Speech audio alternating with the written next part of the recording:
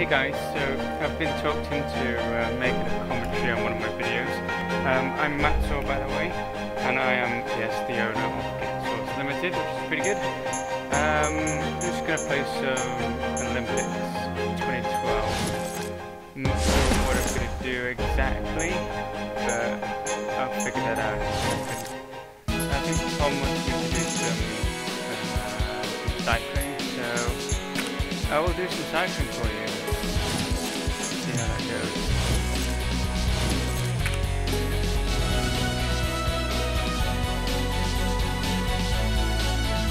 I think we're doing pretty well in the actual cycling. I'm not sure.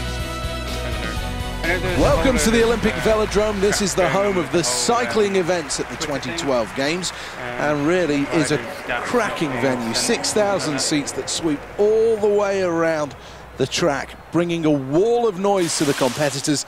The thoughts are this is going to be the fastest track in the world, with overhead conditions as well as track conditions all made perfectly to get quick times. Well, the crowd are responding to him. Look at that.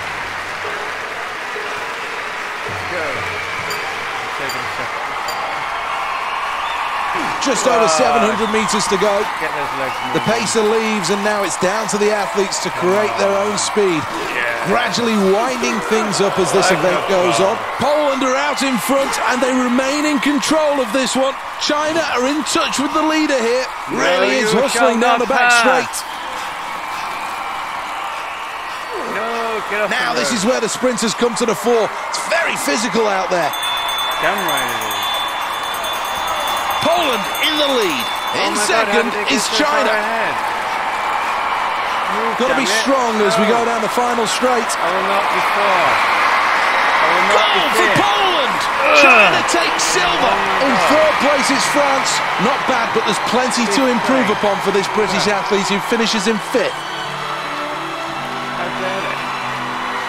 Well, the Kerin is an event where you have to be explosive, you have to be able to take the bull by the horns, and in this event, it was just a bit of a tame performance.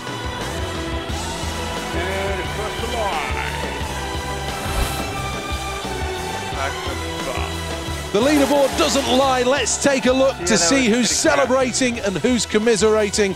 Finishing first, a gold medal for Poland. I stopped this one because otherwise the videos get too long, so now I've just got over and recorded it.